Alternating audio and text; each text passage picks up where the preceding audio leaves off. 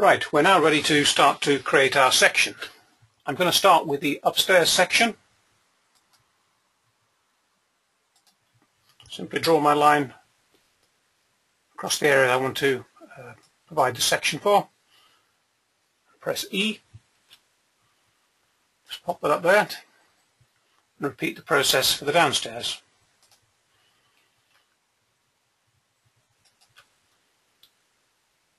Press E.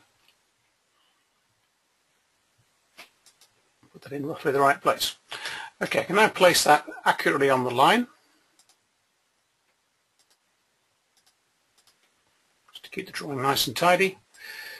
And move the upper section to sit on top of that wall.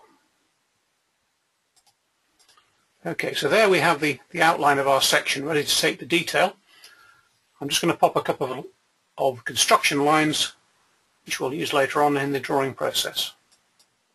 One through the middle of the building, and I'm then going to draw one to denote the upper ceiling.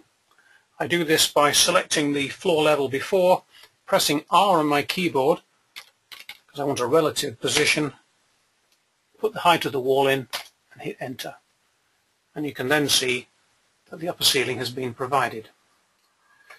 So we're now in a situation where we can start to populate the drawing with the rest of the details.